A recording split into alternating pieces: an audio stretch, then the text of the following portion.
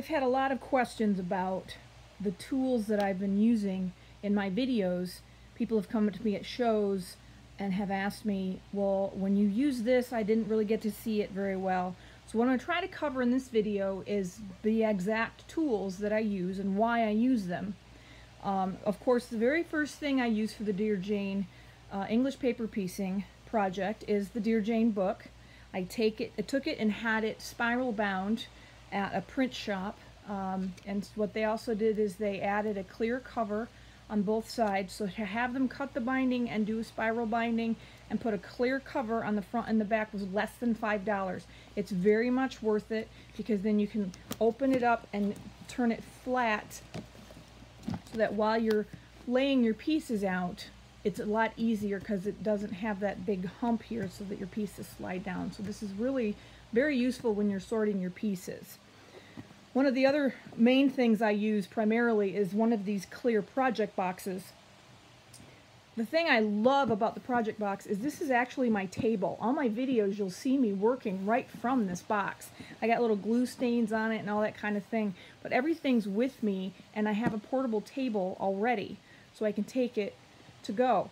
I have taken off my block. I have my other block on another project box right now. I'm in the middle of working on K11. That's why this is showing. And so what I'll have in my box is I have the section that I'm working on will be in its little bag so that I can refer to it if it's a modified block. I have pre-prepped blocks ready to go, to lay out, to baste, and to assemble, and I do this with the block preps. So I've got a little pile of those, and I have the rest of my K-row, and then here's a triangle that's prepped. Here's a triangle. I got the fabric in here, but I haven't gotten the blocks sorted because it's all in one bag. Here it is, B10 to 13. I haven't sorted this yet, and this is the fabric from that. Every time I open up a pack, a Dear Jane row pack, I take the cornerstones and sashings and stick them in a bag, and then I will stick them in the bag, and then I will also take some fabric. I usually will pre-cut fabric and have that in a separate bag, so then all I got to do is glue it on here and then baste them. And so in here is sashings and cornerstones. As I get to my next block, like I'll take my next block out, and then I'll take 2 sashings and 1 cornerstone and stick it in here so that when I do finish this block, I have my cornerstones and sashings already right in here. So that's what's in here. And then if you dig further, I've got some other stuff. I have my next row stuff in here. I have the triangles. I've been working on borders as I go too. And this is some extras because occasionally they give you some extras, so I just don't. I'm going to save it till the end. This is my sashing fabric. I got my fabric as a block of the month from Stitch in Heaven, which was really nice because each one of these Dear Jane blocks takes a small amount of fabric, and the Stitch in Heaven block of the month, so that they're still running. I got mine in 2010, but they're still running various colorways throughout the years. It's a 24-month block of the month, and they give you little tiny bits of fabric. And so what I also have, so what they have here is one of the packs, and I put my scallop. This is for my borders, my border triangles, and so they give you this little bits of fabric for each block, and they'll label it and tell you what it's for. So that's always really convenient. And I've got some other stuff in here, notes and some scissors and things like that. So when you see me with this box, there's tons of stuff in the box. Most, if not all, my videos are videoed the segment by segment wherever I am, but because it's more comfortable for me to have everything out at home, I have this armchair thing that I got at Christmas time. They have these little things with pockets and stuff in them for remote controls and stuff, and this one has like this little tray that has edges, so I just pile stuff in here. I've got pins sticking on the side. It goes over the edge of my curved chair arm, and I have my Scotch tape that I use for my flat back stitch method. I have a tape scissors. These scissors won't even cut thread anymore. They're perfect for tape because I need a scissors dedicated just to the tape because I don't want to have that blunt edge on my fabric or my thread. I have my dual duty paper piecing thread. This is a new thread that was developed by Coates & Clark. They developed it specifically for foundation paper piecing. It is a polyester monofilament thread wrapped with polyester, and it doesn't pull and damage your fabric like the other polyester threads have in the past. It does give a little bit like a cotton thread. It stitches like a 60 weight, and it is extremely strong. I'm an aggressive piecer. I like to pull very, very hard where I have the seam gaps so that I can make sure that I reduce that growth. Every time you come to a seam gap, then you have that kind of a thing. This thread really helps when I pull. This pink thing I have wrapped around it is like a bobbin saver kind of a thing, except it's for spools of thread. That way you don't have to tie off your end, and your end doesn't get away on you. So these things I found at a fabric store for, you know, $1 or $2. I can't even remember what the actual name of it is. But the dual duty paper piecing thread comes in 10 colors. That's all they make right now. I do have it available on my website at quiltersexpress.com under the pools piecing section. Some of the other things I have in here, I have my Soline glue pen. I have used the school glue sticks because there has been discussion about whether the school glue or the Soline glue is better, and it's personal preference. Some people thread-based. So if you're a glue baser, the benefits of the school glue, number one, is the cost is very affordable because they are about 50 cents or so a piece if you get them on sale at Walmart in a big bulk pack. And they're readily available in large quantities. They do dry clear. Most of the ones that I have are purple. One of the drawbacks is the width. When you're dealing with Dear Jane, you have a lot of tiny pieces, and if you look just even at the caps, the width of the school glue, this is one of the smallest ones that are available. There are larger ones, and so what happens, you get glue all over your fingers. So I did have issues with it. I do use this for some of the larger pieces, like my scallop triangles and things on the borders. I will use this. The Soline glue, I buy one pen and tons and tons and tons of refills. I have lost count how many glue refills I've gone through on this. There's blue, there's pink, there's yellow, and there's a bunch of different colors. I think the blue and the pink are the most common. You just, once you get to the end of this, you pop this out, you put another one on, and you resend it back into the pen. And so it's really easy to refill, and I just keep refills handy in my little bag at all times. I also have another pair of scissors here.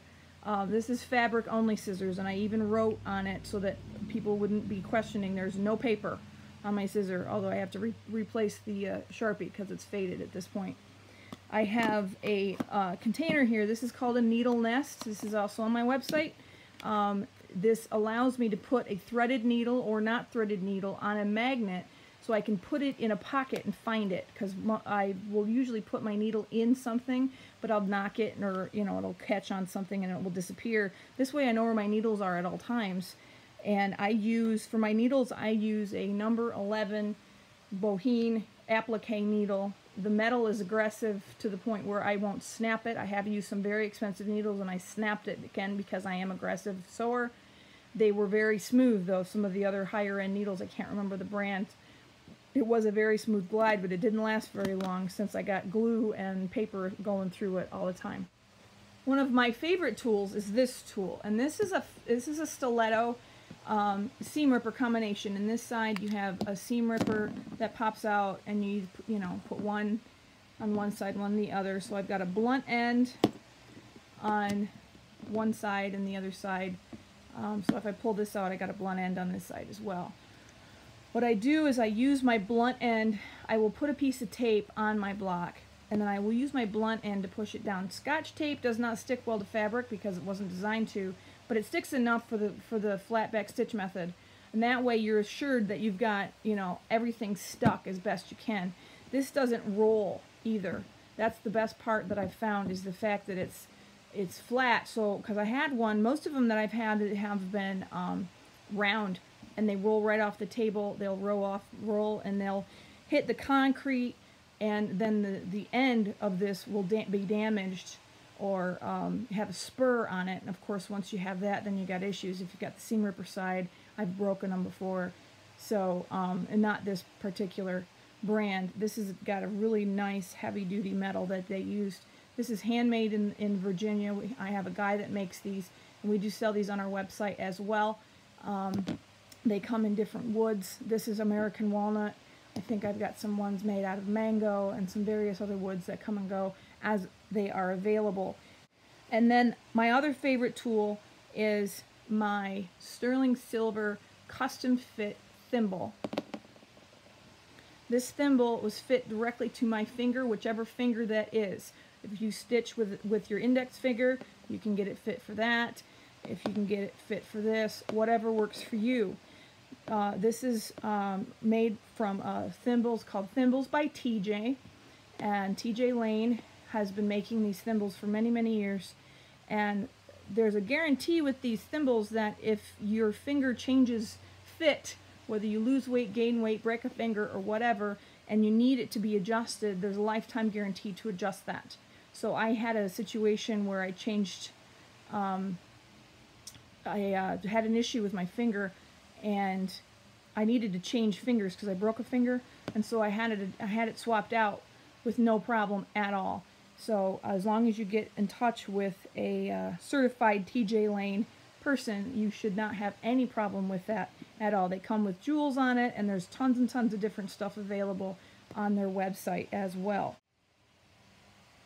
So along with my box, I also have my bag, and my bag is a handmade bag, and this is a Quilts Illustrated pattern called the Tool Tote, and it was made by my mother.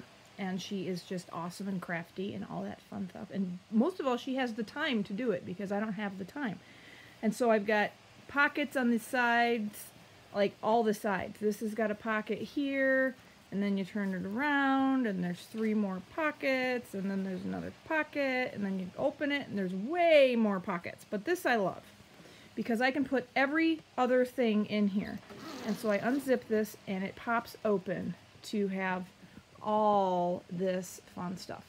And so I have, these are like little Yazzie things that I had in a Yazzie bag, and I put all my stuff that's in my armrest in here. So my scotch tape and my thimble goes in here, and then all the scissors and stuff, and then I have extra pens and a glue refill and more of these little spool things, and my thread cutter for my finger, and another storage stuff for a block or 2. And then this is a bag that has more than stuff that I need. I got rotary cutters in here that I don't need. I got some friction pens and a compass, but this is pretty much everything I need for everything. This is athletic tape that I use on my pinky for when I'm pulling. When I sew, I pull my thread and it wraps around my pinky, and eventually if I stitch too long, because this thread is so fantastic, it will cut through my skin. So if I put a piece of athletic tape there, that prevents it from cutting through my skin. So that's why that's in there. And so I got, of course, I got pins and all this stuff. My light is above me, and scissors, more seam ripper. This is my round one that rolls off the floor, but this is the same thing as my flat-sided one. It's just not flat, it's round.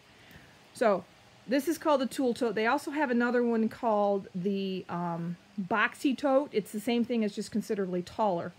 And you can find that online on various websites and things like that. But that is what I carry every single thing in. I carry this and my project box with me wherever I go, to the shows or to Guild or wherever. Here's my block on my project box, and then some of the other things I use, I have baggies that I use for my block prep, and so I reuse these. So these are ones I use and I've taken the blocks out of. Once I'm done with my block, I stick it in a box here, and so these are finished blocks, and I will stick them in my box with my sashings and cornerstones not attached. Because I am videoing these as I go, I can't video when I go to like Guild and stuff, or I prefer not to video when I'm at shows, but I do these as demos. So I will attach my sashings and my cornerstones at the shows on my table. And so this is some I've done, the most recent show, I've attached these sashings and cornerstones. But these are all in order. Once I have enough for a row, I'll take them all out and I'll assemble them. And I've also been working on some of the piece blocks, and that's what some of this stuff is. So that way they're all in order from when I'm ready for them. And of course, no sitting area would be complete without a remote control for entertainment to while the hours away.